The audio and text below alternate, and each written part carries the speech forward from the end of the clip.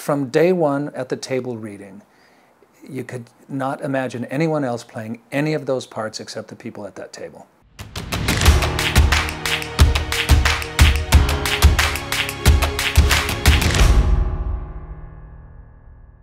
I had just come off a television show called The Man from Atlantis, and it had just literally been canceled. They knew they were going to cancel it, so my agent was finding scripts, and I had 5 scripts. I can only remember 4 of them, but Dallas was one. I was going to be the father of Lassie. That was the other one. Speaking of pioneers, the title of this show, there was a pilot for a show called Young Pioneers with Linda Pearl, and I was going to be the husband on that, or I was going to read for the husband on that. All of these were potential. And Dallas, and I can't remember the 5th one. But my wife and I literally read all of them and thought, well, Lassie's a slam dunk cinch because everybody loves Lassie and it's always done. And I thought, maybe I could do Lassie. And we just, it really was like a pinwheel and go, oh, Dallas, let's try Dallas. And that was it. It wasn't based on, isn't this going to be wonderful and isn't the character of Bobby wonderful? No, I was panicked because I'd been out of work for a week, and literally, and I just wanted to make a choice. And we relied on our good, great fortune and picked Dallas. And then, you know, we got the script reading at Warner Brothers, and I met Larry and Linda and Jim Davis and Barbara Bel Geddes and Steve Canale and Charlene Tilton. And I said, these are the best people in the world at the very first time we met. And it turned out to be magic casting and the most fundamentally important decision I ever made other than marrying my wife. The character, because of Leonard Katzman, who became a mentor of mine ever since I met him the first day, and all through not only Dallas, but Step by Step, he was my touchstone. And he went, Bobby was going to die at the end of the 5th episode. And then it was going to be the character of Pam living in the South Fork Ranch with all of her arch enemies, et cetera, et cetera. And in a meeting at the networks, Leonard sat there, and he's an old school producer, and he listened to everybody talking, and he said very quietly, why does she stay in the house? And they said, well, because, he goes, she just inherited like $100 million. Why is she living upstairs in a bedroom? And there was silence, and somebody in the room said, maybe Bobby doesn't die. And there was my career. Quite literally is exactly how it happened, because I was going to be out after 5 episodes. That was before I ever found any of this out. By the time we had the 5 episodes, it was a continuing story with Bobby in it. But originally he was going to die had it not been for Leonard. I have 2 points of view about that. One, the most logical answer is nobody knows, because if they did, there would have been 10 of them. And there aren't, and there weren't. And nobody actually came up to that level ever in terms of the type of show it was. So my real guess is, and I mean this, is magic. It was magical casting. It was a magical time in U.S. history. There was the oil embargo. Reagan was president. It was all macho swagger. It was oil. It was everything. And it was magical casting.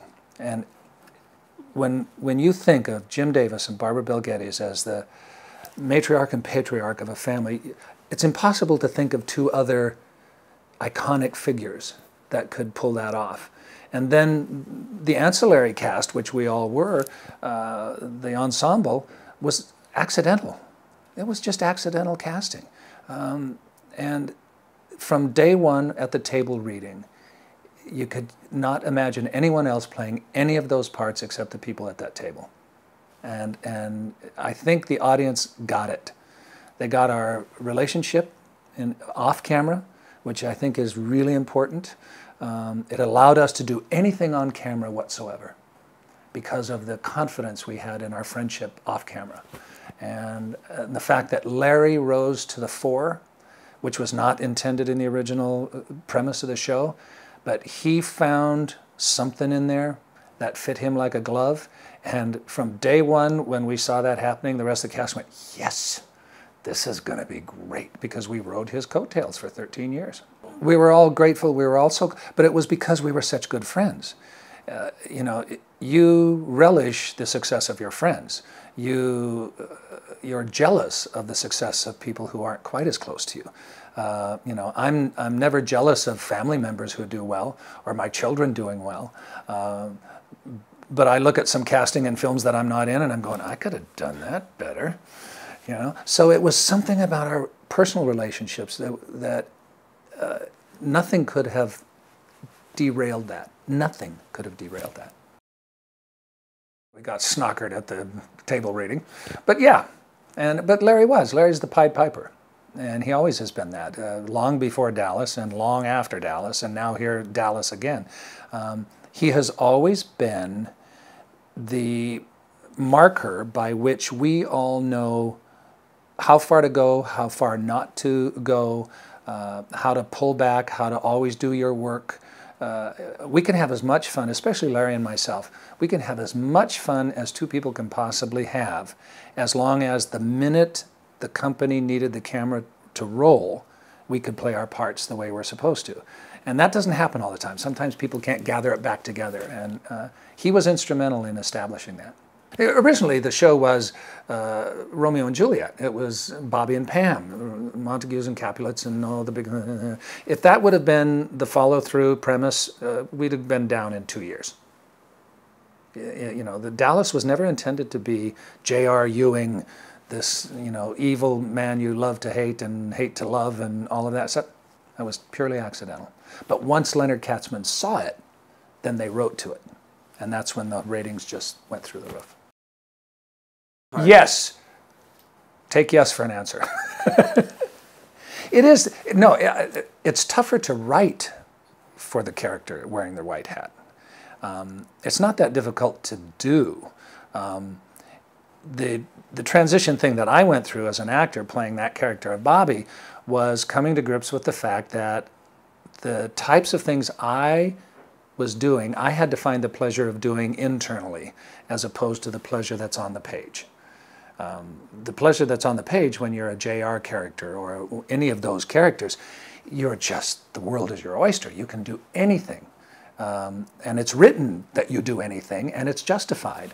But Bobby's role as a character is the counterbalance to that. And I was an arrogant, egotistical young actor, fresh off starring in my own show as the single star of my own television show, and I had to adjust to that. I had many meetings with Leonard Katzman in the cafe during the 5-episode miniseries after work. Lenny, I know, how come I have to do this particular scene this way? It seems so weak, it seems so this. And Leonard would always, he was always very gracious. He would change some things, never change the plot of the show or the direction of the character, but always trying to make me see the value of playing that character. And by the end of the 5th episode, I was happy to be Bobby Ewing, and I've been happy to be him, for the past 30 years.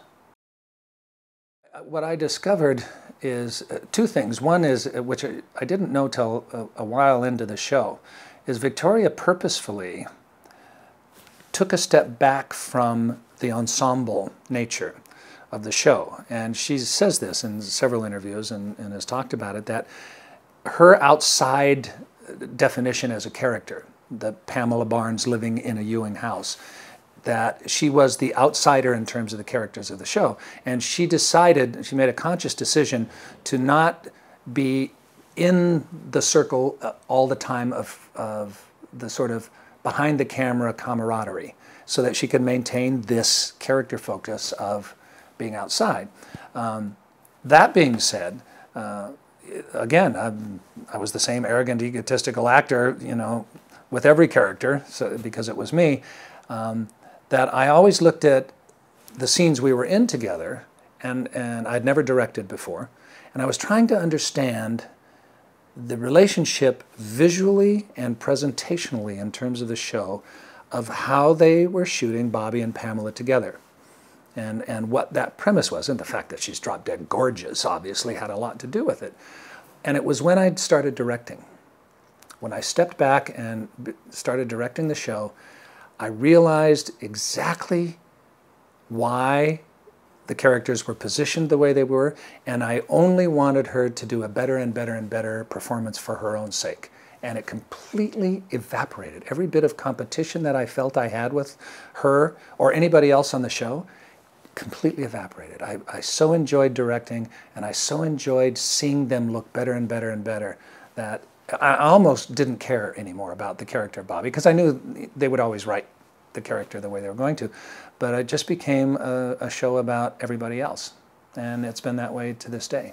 I just really love to see everybody better. And I don't mean better because they're bad. It's just when you're looking through or next to the lens and you're thinking, oh, this would be so much better if we just did. And that's what I was able to do. I was given a toy to play with. You know, and I did 30 of them. And every time I would do it, I would find something that I felt made everybody a better part of whatever character they were, without ever stepping on what their own opinion of what they should do was. So it was really a passion of mine. I don't quite ponder those things, I think, to the depth that himself does. But I think we had a huge influence. And the reason I not only think that, I actually know that, is that the influence maintains itself to this day. It maintains itself generationally. It defies common sense logic as to why this show has the international appeal that it does. Whether it's dubbed in another language seems to make no difference whatsoever. Whether people, even if it's not dubbed and they don't understand the language, which has been in several cases where it's not dubbed in some foreign country, a small foreign country, so they watch it and they're just kind of trying to figure out who everybody is, but they love watching it. It is, again, it's magic. And I think we did have an influence, sometimes not the best, but always attractive. We showed Americans to be quite materialistic, ruthless. That pretty well describes Larry's character. But we also were able to show, you know, a moral compass, a sense of right and wrong, a sense of equilibrium, and that was the Victoria characters of Pam and my character of Bobby. So there was always a balance. And if you only concentrate on one character, you know, it's all about goody two-shoes, and you miss the dynamic of the other side of the human being. So we did a lot of stuff in terms of, I think, the world's perception of a basic Americana trait.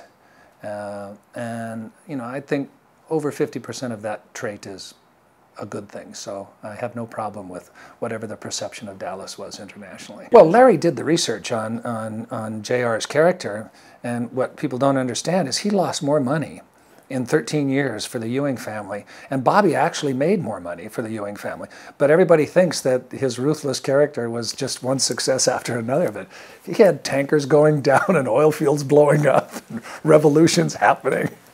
That's great fun, great fun.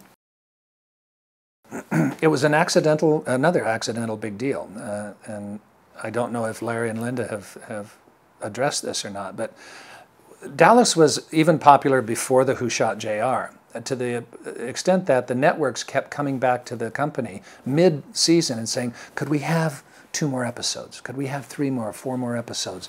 Because they were making so much money on the show.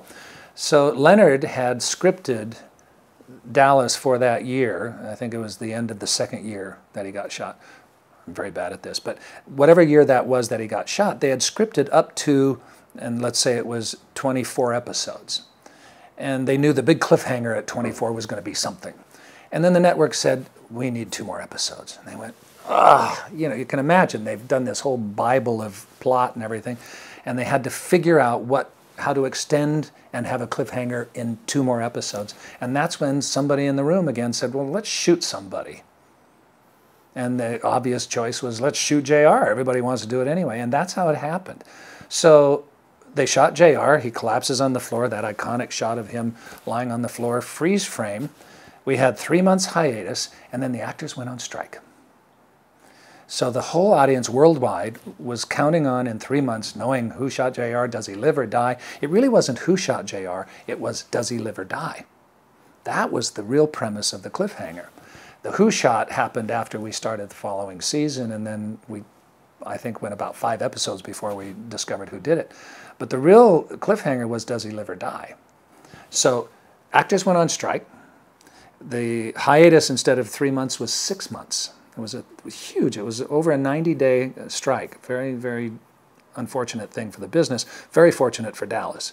And on top of that, so you have cliffhanger hiatus, actors on strike, and Larry says, if it's ever going to happen, I have to do it now. And he decided to renegotiate his contract, which takes a lot of nerve. You're only 2 years into a show, but he held out. He didn't report to work. And then, you know, the world knew that he was holding out. So if JR lives, is it going to be JR? Is it, or they're going to recast? It built up such a groundswell of interest that by the time we started the season, and he still wasn't at work, he missed the first episode. By the time he got back to work and we started to address the who shot him, then the fact that he's alive, the entire world wanted to know the answer. And it took us to a level that most actors never get to experience, which is the level of, see you next year, when you reach the end of the season. We knew that we had a minimum 4 or 5 years of constant employment, no matter what. And it's such a benefit and a blessing for an actor to know that he's just done, I think by then we were doing 26, 28 episodes a season. We say goodbye and we say, we'll see you, you know, next September. We'll be back to work, and you know you've got a job. Well, the interesting thing to do Dallas in, and I came back I think in '87, it might have been, I think so. There were minimal paparazzi, there were minimal, you know, Entertainment Tonight shows. People weren't hounding and skulking and stalking and all of that. But there was enough interest in the fact that the press had come out that I was returning to the show of figuring out how. So Leonard had figured out that it was going to be a dream, that I had to come back. He knew the premise of the shower scene, etc. But he knew that in one sense you can't trust anyone because you have to trust everyone. And that's the impossible. If there's one person that will spill the beans, then you can't trust anyone. So instead of doing the shower on the set at MGM Studios and just deciding to do that, they got a completely different crew. The only people on the set that were from Dallas was Leonard Katzman, the producer, and our unit production manager, who was his nephew. So that was the connection, and myself. And we hired a commercial production company in Los Angeles to shoot an Irish Spring commercial. And we spent all day in the middle of a huge soundstage with a little tiny shower built right in the center. And I was wet and lathering up for about 8 hours. And Leonard knew, because he had written the script, that all he needed was for me to turn to camera, which would be Victoria, turn to camera and go, good morning. But I would go, good morning, beat, beat, beat. And you can have a good morning too if you wake up like the Duffy family with Irish Spring, and we do the whole commercial. And then Leonard, who was directing it, would say, you know, we didn't have enough foam on the... They had to make it look like we were really shooting a commercial. Because if we just did one take and left, somebody would go, So we spent all day shooting a commercial for good morning. I still want to be a superhero. I've always wanted to swashbuckle. My buckle's a little lower and I can't swash anymore, but you know, it's everybody's dream to do that. And for your first job ever, to be an underwater super strength superhero, it was the best first job you can possibly imagine. And quite interesting is Warner Brothers has now released the 4 movies and the 13 episodes we did of The Man from Atlantis on DVD, and it was their second highest rated DVD release.